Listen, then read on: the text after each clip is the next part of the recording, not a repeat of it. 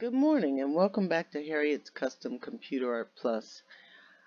Today we're going to be working on a memorial program.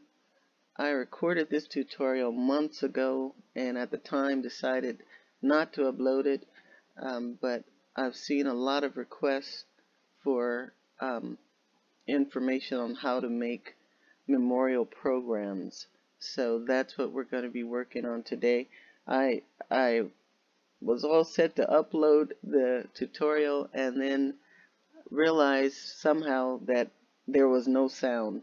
So I'm going to be redoing this video with a little different background, but I will use the same techniques so that you can make a program that looks like this. Alright, let's get started. First of all, I'm going to bring up a blank sheet of paper. And whenever I make programs or booklets or anything that's going to be based on folding a paper in half, I always use guidelines. So first we're going to put a guideline straight down the middle of the page. Make sure you haven't moved the page at all, otherwise your line will not be directly down the middle. So as soon as you open up the page, instantly go ahead and go to Size and Position, Alignment Guides, and choose the vertical guide, and it puts your line straight down the middle of your page.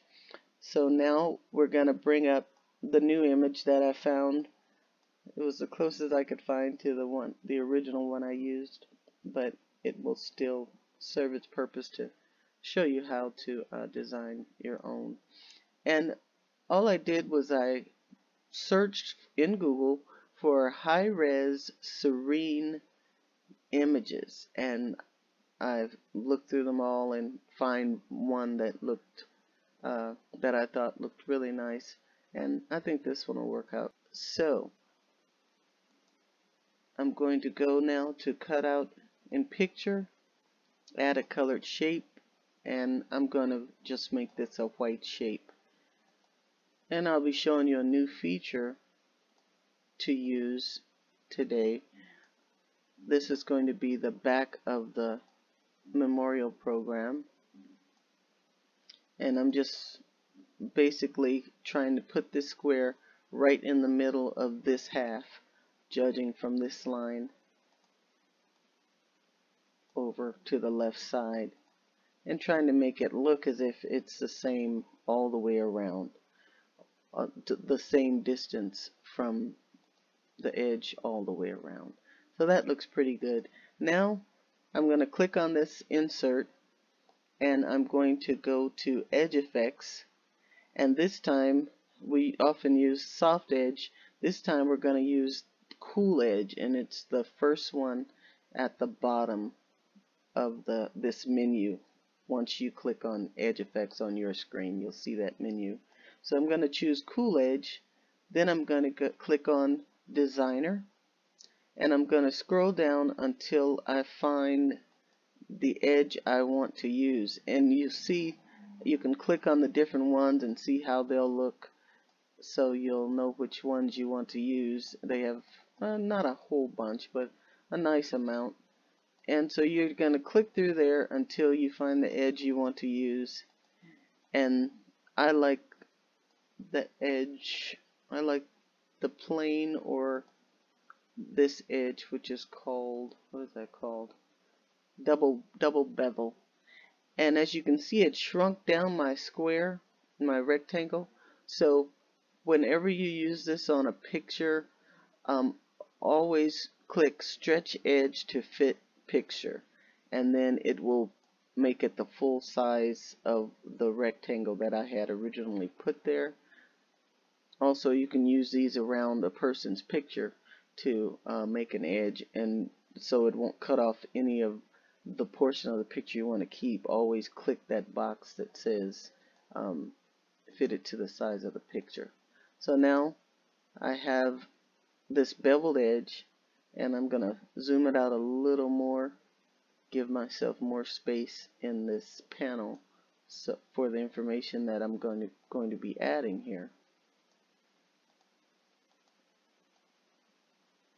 Also, I like to add a shadow to this. It gives it a little more depth. So I'm going to click on the image. I'm going to go to Special Effects, Shadow, and I'm going to click Soft. And you see it just darkened it a little and defined it a little more. So now I want to include the information that's usually on the back of the program. It's usually the pallbearers with the pallbearer's name, the name of the mortuary, the name of where the person will be interred or buried, and also a thank you message from the family. So I'll show you how to make your text boxes. Click on text, add text. I'm just dragging it over. I'm going to shrink it down some. And then I'm going to change this to a fancier font. I think I'll go with Edwardian. This is Edwardian script, and I'm going to title this as Pallbearers.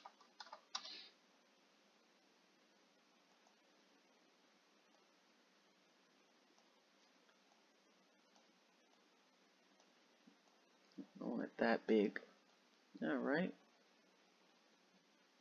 So now I usually put the heading in a fancy text, and then I put the names of the pallbearers. Some people just put pallbearers and to be announced or things like that. But if you have all of their names, I always put the names of the pallbearers, and there might be also honorary pallbearers. So you would have a separate list for honorary pallbearers. But I'm just going to put the pallbearer one here now, and then I'm going to change the font for this text box to just plain Arial. Shrink it down. And there are usually 6 actual pallbearers, so I'm just going to type name 6 times and show you how I normally set it up. I normally have 2 people per line,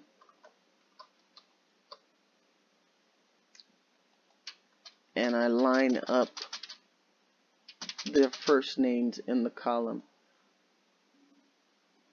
If someone has an extremely long name, then you just have to alter for that.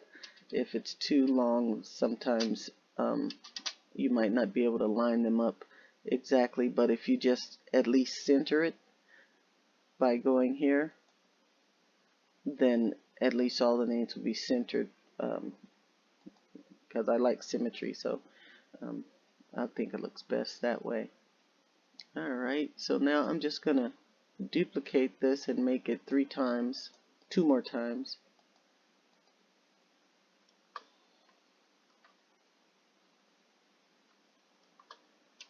And then I'm going to line all of those up. There we go. I still had it on center. So, and next I just copy both of these by going out to the side, copying the name by clicking here on the double sheets next to the scissor, and then if you needed to add honorary pallbearers, then all you have to do is change and type honorary in front of the pallbearers. But I'm going to use this one to say the mortuary and the burial site, and then also to add the thank you or the response from the family. So I'm just going to right click on pallbearer, hit edit text, and type entrusted to. Usually it says arrangements entrusted to. I've done more of these than I wanted ever to do. So then we'll change this to, I'll just make up a place.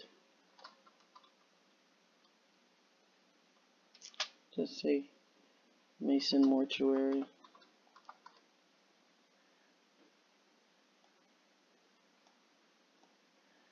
And you would usually have the address underneath there. And this would all be centered. Then I'm going to make another copy of that. And this will be where the burial site is. So I'll right click, edit text, and I'll put burial. And then here you would put the name of the cemetery or the mausoleum. So I'll say Mount Hope Cemetery.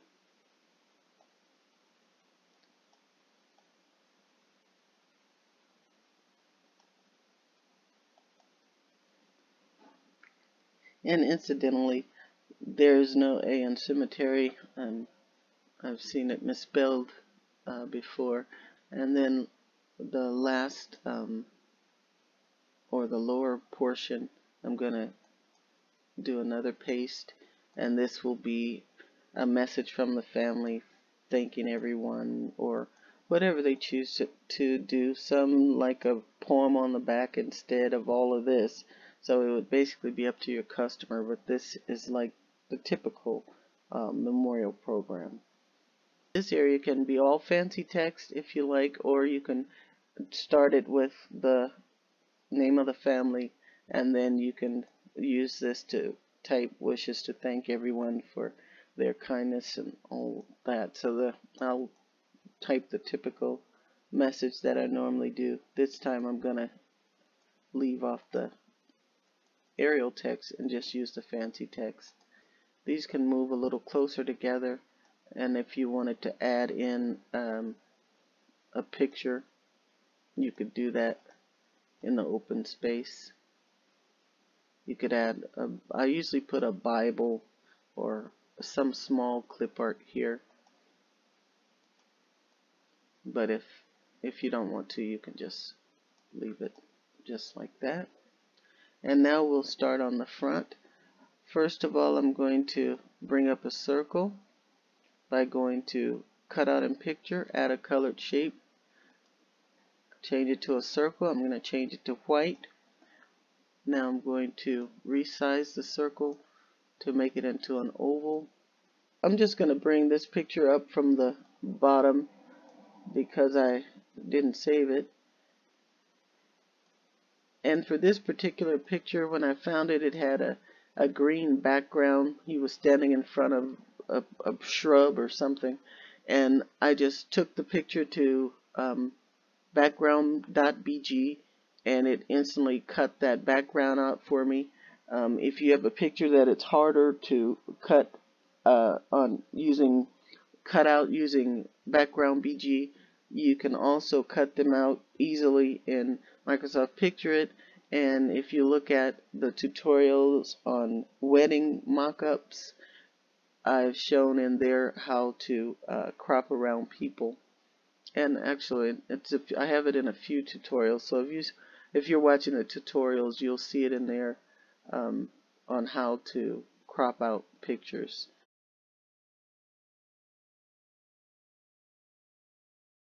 I mention it quite a bit in videos.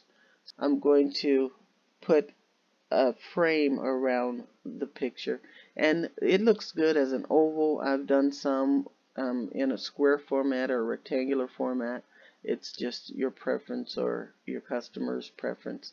So I'm going to go here to cut out in picture, add a colored shape. I'm going to change it to a circle, hit done, and I'm going to make that look kind of like a metallic frame. And so I'm going to go to Paint and Color Effects, Fill with the Gradient. I can either choose silver if you like, but I think I'm going to go with the gold one. I don't know, I just like gold. Who doesn't? And then I'm going to scroll down and click on my sunburst pattern here, which looks like the rays are going out. And then I'm going to hit done. and I'm going to slide it down one layer so that it's under the picture. And if you have difficulty sizing, because we're going to try to mimic the same shape that his picture's in, if you have difficulty doing that, instead of making a whole new shape like I just added the new shape, you could just duplicate his picture, and then you could change one of them because it will already be the right shape.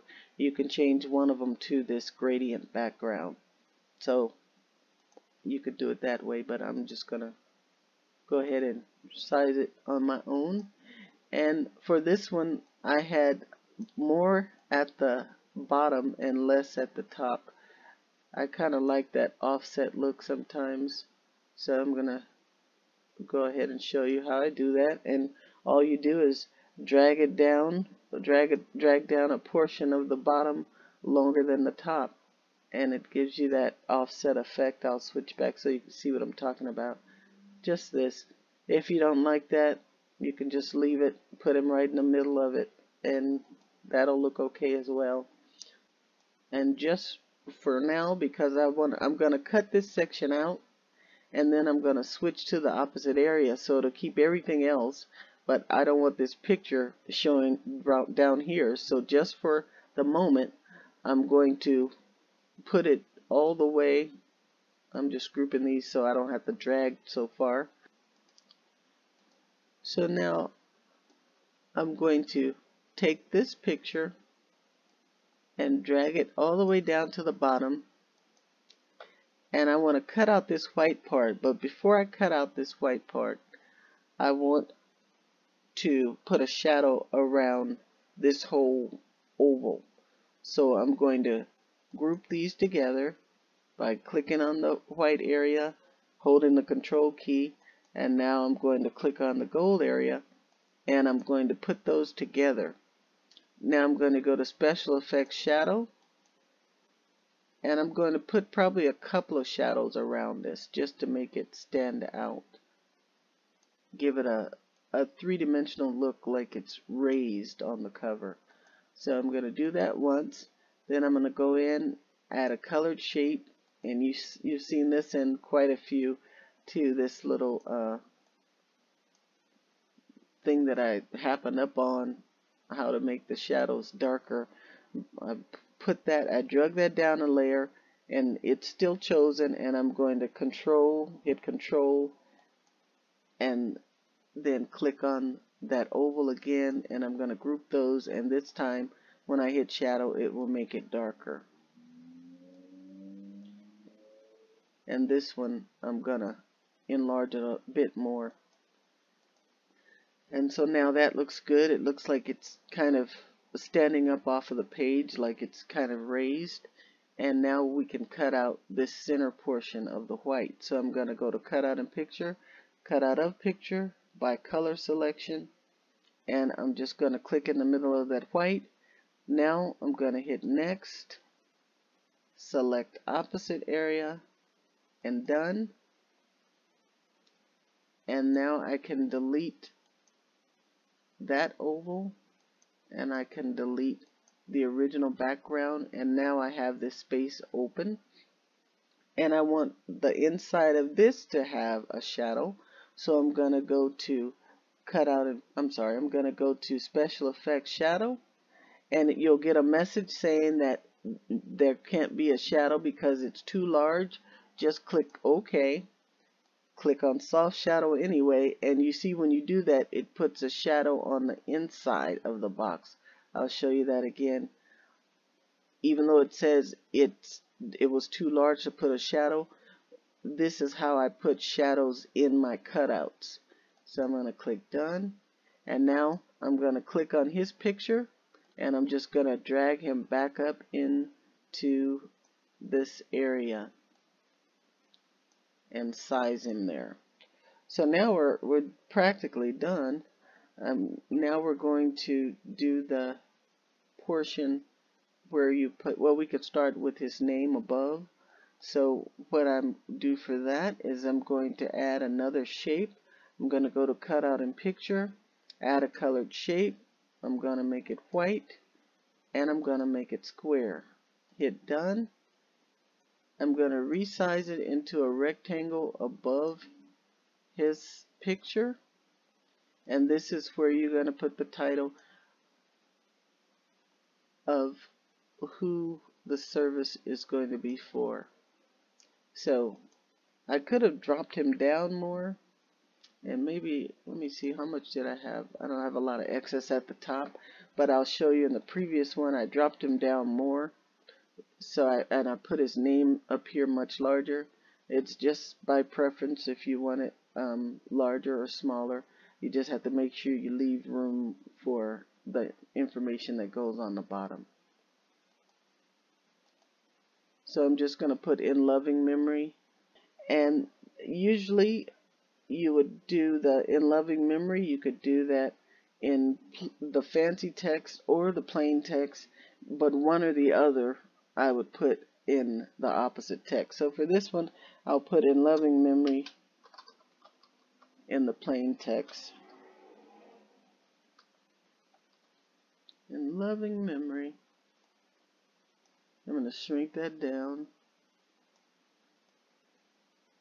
put it near the top, and then I'm going to duplicate that to make the of.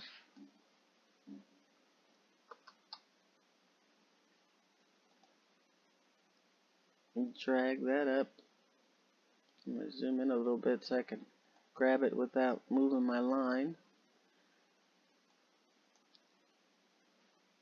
Loving memory, and you can make this smaller.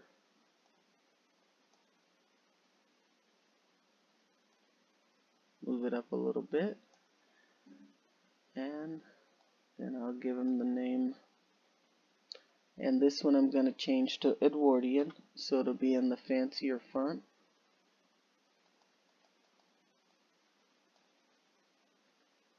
I'm going to take out the italics because it's already italicized. And I forgot the name I gave him, so I'll just give him a new name.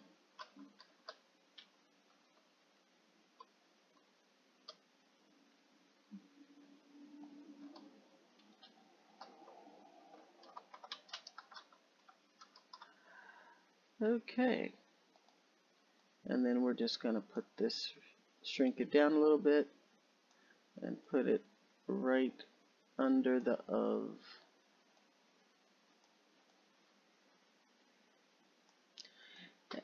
Okay, and now just to give this a nicer look, I make the white box a bit transparent, as you've seen me do in the wedding magazine program for weddings. So I'm just going to click on that white box, first I'm going to go to Edge Effects and soften the edge. Click soften the edge, and then you just click up and down on the slider and you'll see it'll start to soften the edges. And then I'm going to go to Special Effects. The third choice at the top is Make Transparent, and I'm just going to slide this over until I can start seeing the sky beneath, or whatever portion of the image when you can see it beneath the white square. I think it just gives it a nicer look. And then at the bottom we will put the sunrise, sunset, the dates, and then the date of the service, the location of the service, and the address of the service. So all of that will go on this page. So that's how you make the cover of the funeral program. Now for the inside, I'll stick with this one now. I'm going to make a blank page once again before you start moving things around. Go to size and position, alignment guide. You're going to choose a vertical one. And since I already have text boxes down here, you can just drag them from the tray into here. One will be the side that talks about or has the obituary or the story of the person's life. So I'm just going to drag up the fancy writing because this is going to be a heading again. And I usually put the wonderful life of, or you can put obituary. For this one I'm going to put the wonderful life of.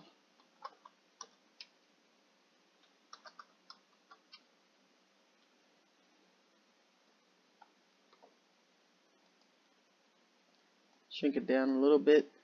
Sometimes you'll have to get it. You want to make sure that it's readable, that it's easily readable. So you don't want to shrink it down too much, but the rest of the text, whenever you're writing the obituary, sometimes they can get pretty long, so those I would always do in just a plain text. So I'm just going to drag up the plain text box because you might have to shrink it down really small to fit it in on a program that is just a one sheet program. So you want to use the clearest writing as possible. So here you would, I need to make one more text box for the, two more text boxes of the fancy. So I'm just going to hit it and do a couple of them. The one in the middle will say of, and then his name will be in the bottom one.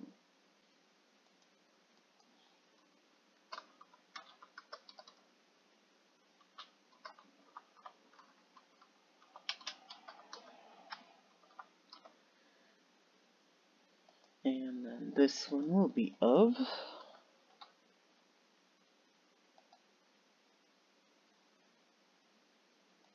Seems like I'm kind of struggling with this tutorial, but this is not a topic that I really want to be working on right now.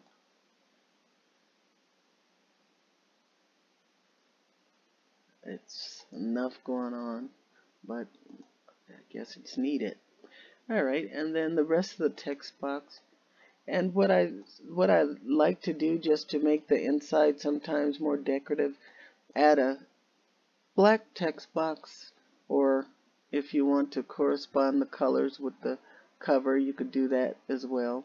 And I'm just going to make like an outline for the inside of the program. And you could take this all the way across if you wanted to. I'll show you how that looks. And just have one big box. Go to cutout and picture, add cutout and picture, make another one, and this one's going to be white, and this is just going to make up an edge, and you can make it as thin as you'd like. Sometimes the thinner the better.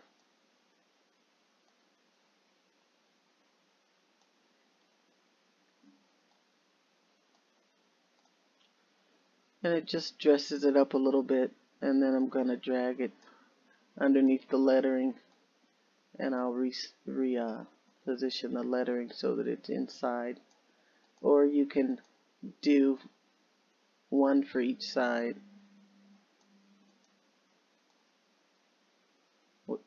And remember, you're always spacing it from this center line.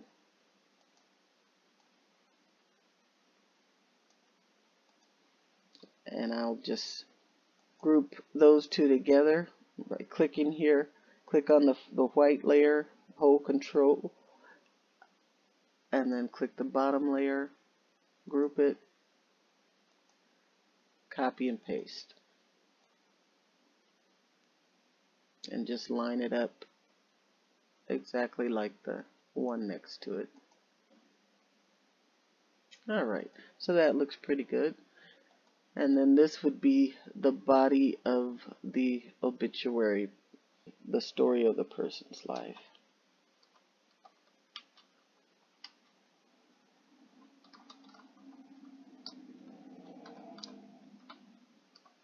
I'll put that in parentheses.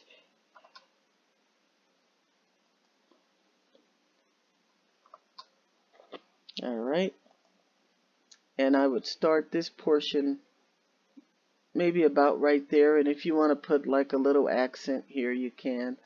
I usually put like a little wavy accent, or if it's a lady, a rose, or you can just put in what you think might look best. And then on this side is the funeral actual program. So once again, I'm going to use a fancy heading and try to line these up the same. I'm going to right click, edit text, and this is going to be order of service. Hit done, and do the same thing. Grab the plain writing,